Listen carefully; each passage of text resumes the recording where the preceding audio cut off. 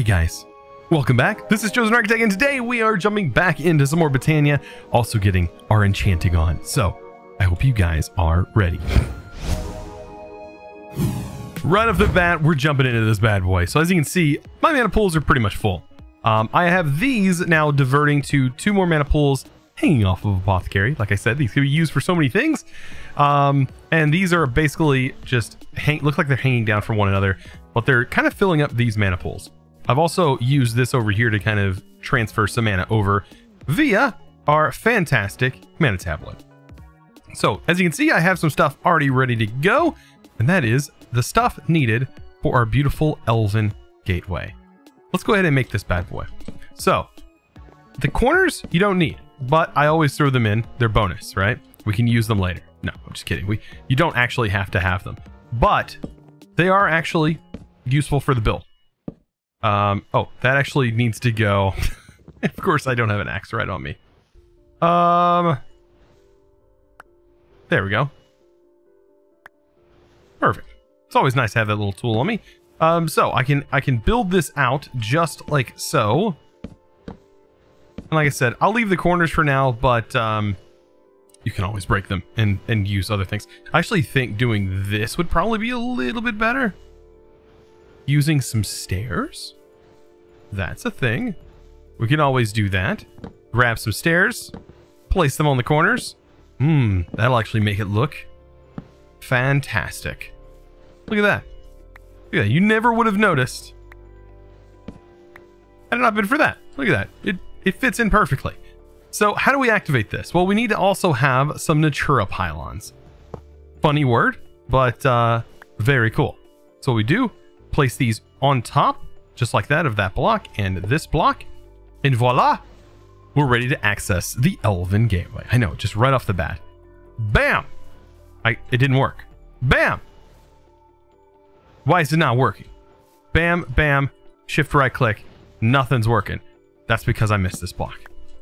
Wow, Chosen, you're on fire today. Bam! All right, there we go. It's going to consume a little bit of mana. You can see we have a little bit of mana ready to go that it used. It uses about 1/4 of a mana pool or so, and that will deviate between both of them. But once this is full, it's not really going to use any mana just running. It only uses mana when you start it up or when you toss items into it, which we haven't done yet, but we will. Bam, let's send this over to the good old elves over on the other side. And they spit it back out to me. They're like, ooh, thank you for your overworldly knowledge. I'm going to give you some of our knowledge. And in return, you can see right here, we get an upgraded book that just unlocked chapters of Alphamancy. So this stuff is fantastic, and there's so much now. Basically, we've unlocked, we were gated by this before, but now we completely unlocked all of Britannia's potential. Well, besides the stuff that are locked behind the boss battle, which we're not doing today, but still, there is a lot you can do without needing to do that. One of my favorite things to do first is, of course, take all of this mana steel and throw it in. Ooh, we get pink stuff out. That's right. We get a whole bunch of pink elementium ingots. And we should get exactly half of what we've thrown in there back. So 32. Because it takes 2 mana steel to make 1 elementium. What will I do with this? Well, we're actually going to craft probably one of my favorite armor sets. Like, this is definitely one of my favorite armor sets. You're like, Chosen, why pink? Like, and I'm like, well, why not pink? Like, why not? Seriously, like, why not? This is a really nice armor set. Now, I do know I have this cosmetic slot, but to be honest, why would you not want to wear this armor? Like, I think this armor is actually, it's not better than diamond, but it does have some perks similar to like how Terraria's armor works, where you can have some like different perks. Actually, this is based off of some Terraria armor, but still, this stuff is fantastic. And wow, I feel like every time this updates, the armor looks different. And for me, the ear pieces on the headpiece look different and looks awesome now. I love it. I love it. Oh, I love this armor. So I kind of have this really interesting idea for getting these mana spreaders to do something really cool. I want to take these mana spreaders and force them into an upgraded mana spreader. And then I want that mana spreader to shoot the beam down, but my idea is to have these all dyed with rainbow colored lenses where it looks like a rainbow is shooting up into this one and then a white beam shoots down because all the colors are coming together. And I think that's a cool idea. I don't know. That's just something that I'm running off the top of my head. So to get these lenses, it's very simple. It's just glass and mana steel. And to dye them, you just use any color dye and that will change the color of the mana burst. I know, it's kind of cool. So all I got to do is grab all of these, apply them, and then last but not least, and by the way, I'm using pink, even though it's technically not the color of the rainbow. I'm using pink because that's the only other color that, I mean, I could choose for that slot. And this was going to be white, right? So with all that said and done, let's go ahead and start applying this. So there's that. You can see it changes the colors. Put that one on there. And we're just going to go all the way around. I think you can just right click on it. It doesn't really matter if you're looking at the front of it or not.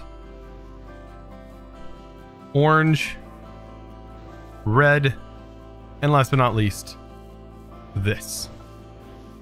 So now with all this, we need to get ourselves an upgraded mana spreader, and that's going to be an elven mana spreader, and that is going to require some living wood that is tossed in here. I believe it is 2 living wood, or oh no, just one. One living wood turns into dream wood, and we need 6 dream wood in order to get what I'm needing. There we go.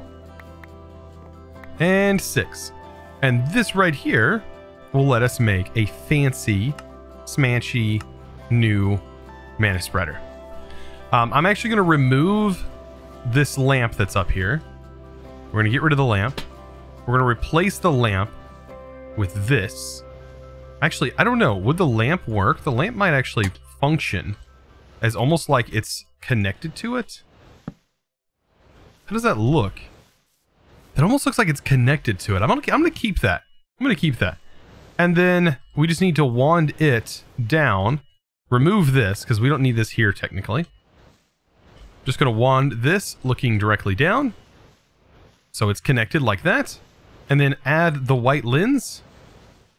By the way, this shoots out pink mana bursts by default.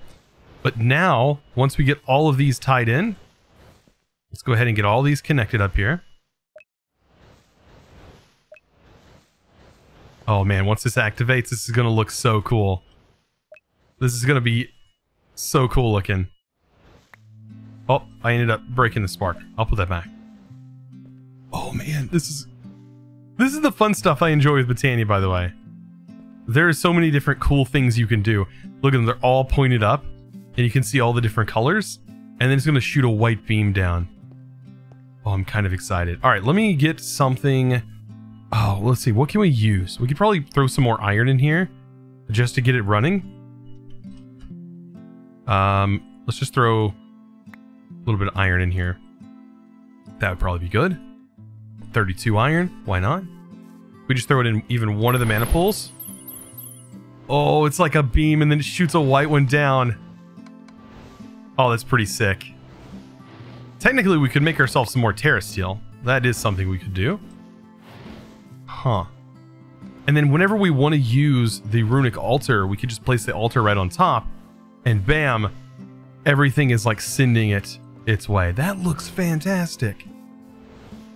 Oh, I'm loving that. So I kind of changed my mind on what lens I'm using, because right now I'm not using a specific lens. I want to put a potency lens on here.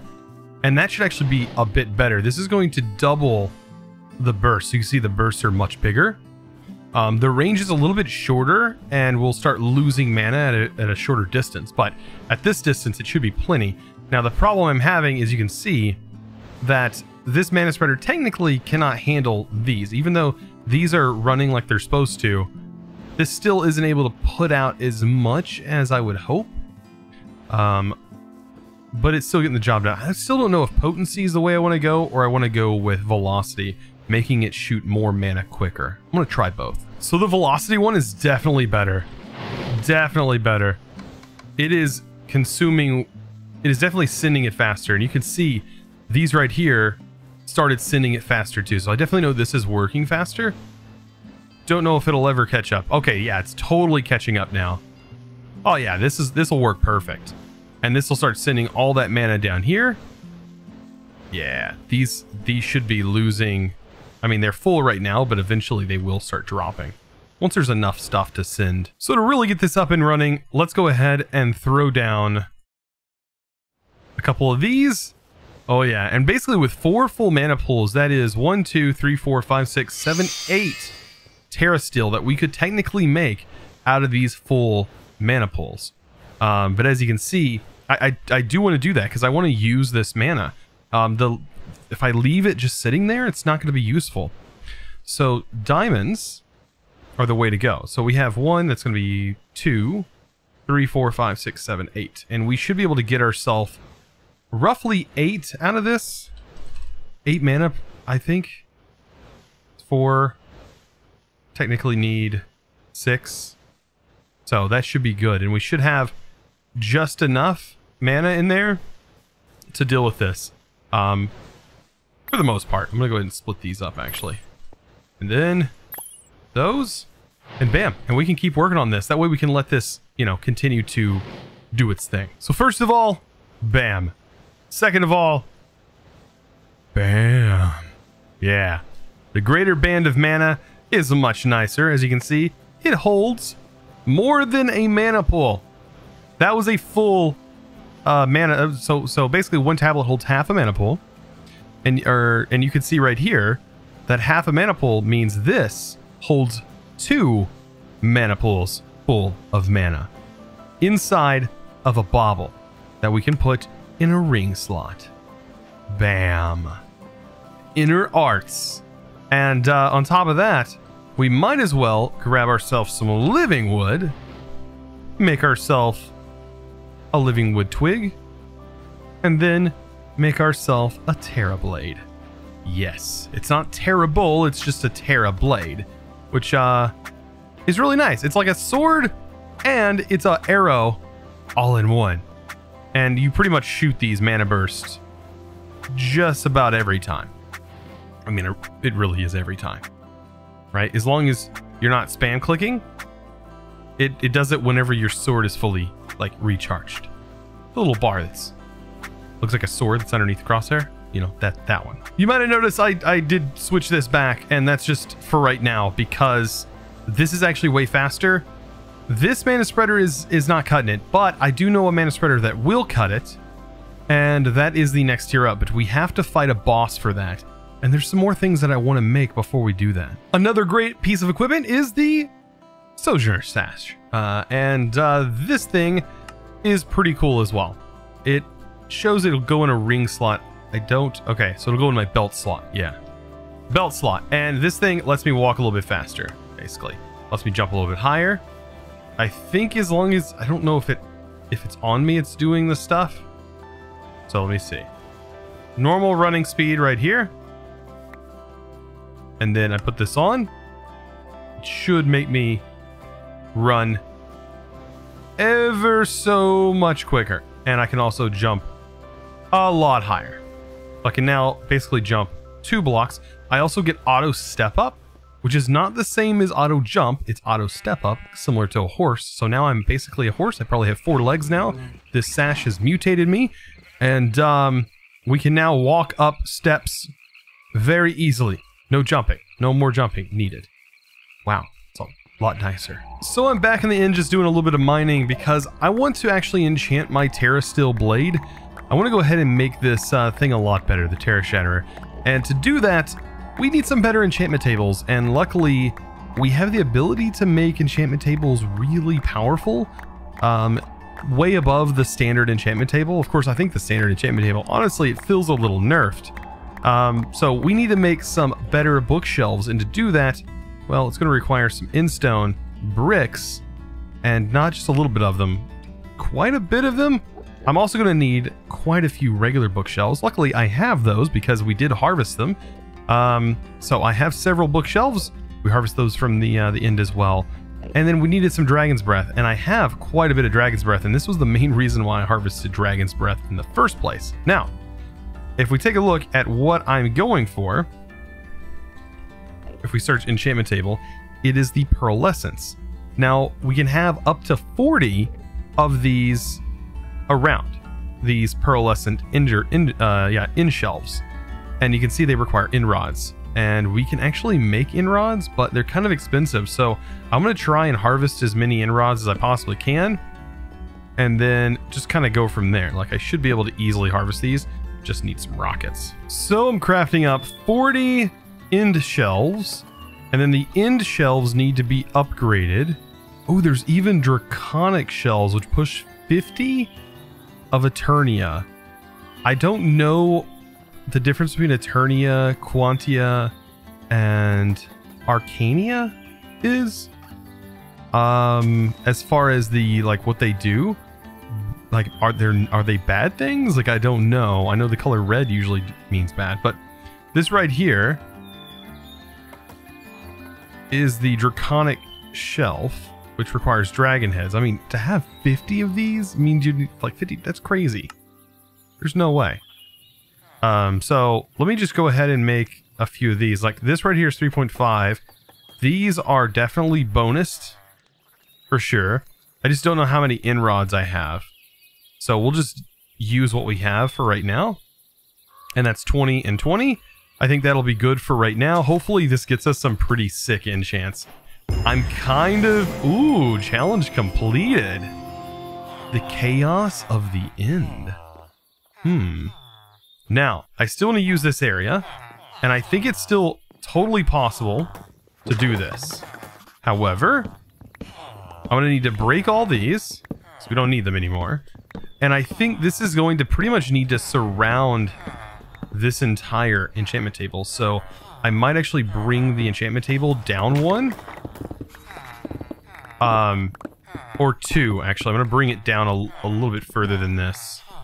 So that way we can access it. Because I think it's going to be quite large, what I need to get done with this thing. Okay, so maybe this means max 40 as in... Eternia can only be a maximum of 40. I am so confused by this. There's no way this is going to require me to do this. Let's go ahead and let's change this up a little bit, right? Let's just change this up. I have a feeling that I am completely doing this all wrong. And that this actually doesn't need to be the way I'm doing it. It still just needs the 14 or 15.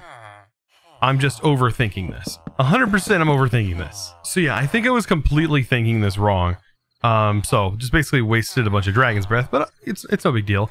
You can see right here, we now have level 80 enchants. This says indestructible, which, I mean, it's really indestructible anyways. It basically has its own mending built in, which its mending is basically it's being repaired by my mana. So... I don't know. Maybe if we also take some torches? Does this affect it like a normal enchanting system would? You place down some torches on here, it kind of blocks out the levels. Okay, yeah, we definitely... Ooh, Vorpal would be really nice on this. Vorpal, I think, would be nice. And I think it goes up to Vorpal level 3. So that is a Vorpal level 3 right there. Ooh, I would love to have that. Let's see what other enchants we can get. So I just managed to get myself 60 levels. Do you guys even know what it's like to enchant something at 60 levels? I don't think so. Look at this. Wow, multi-shot. But the Silk Touch 2 is what I'm interested in. I want Silk Touch 2 on this bad boy. And also getting Miner's Favor. Like, maybe we can put all this stuff on here. I don't know. But you can see we just needed that amount, but still, like, what does this put on here? It doesn't tell me. Silk Touch 2. So Miner's Favor we won't get, but Silk Touch 2 is what I want. Oh, that's so nice. Now we have an indestructible Silk Touch pick. Like, that's crazy. That's craziness right there. Unfortunately, you can't re-enchant something, but this blade, like, Knowledge of the Ages, like, what even is that? What is Knowledge of the Ages? Like, I don't know. And like that ain't even the max. Like let's see what this is gonna do. Level 8 Hell Infusion. What is hell infusion? I don't know, but we should find out. 100% we should find out. So just to show you how crazy this is, like, watch. We're at level 80 and we're gaining experience this fast. Yeah. It's pretty ridiculous. Just insane. Insanity. By the way, we got some new people over here, but they're not really affecting the farm that much. And they're from, yeah, they're not really affecting the farm, which I'm kind of surprised by. They're like mini Enderman. Yeah, that's what they're called. Yeah, they're not really affecting the farm that much, even though they look like they're kind of stuck over there. It's not really affecting spawn rates that much. So let's just go ahead and try this bad boy out. Let's do this. Terra Blade, a level 80 enchant. Scavenger 2, Hell Infusion, Life Mending? That's a bad one. So, basically the red means the chance, okay, measure of flux. It controls the variance in enchanting. Your final level will be modified by this value. Okay. A measure of quality. It makes rare enchants more common and increases the number of enchants. So we did get life mending, which is actually not bad because I don't think we'll ever lose durability in this weapon. I'm kind of Bane of Illagers is not that good, and Cavalier is not that good. I'm kind of interested to see what Hell Infusion does. Like, is that a fire thing? And does it say anything? Is there, okay, Hell Infusion deals extra magic damage in the Nether. So this is like a super Nether sword. But is it worth it? I'm gonna say no. That was not worth 80 levels, in my opinion. I mean, getting life mending can actually be kind of dangerous. And none of the other stuff is really that great. Oh, this doesn't remove life mending? No. That is not cool. Not cool. We can't remove that enchant. What?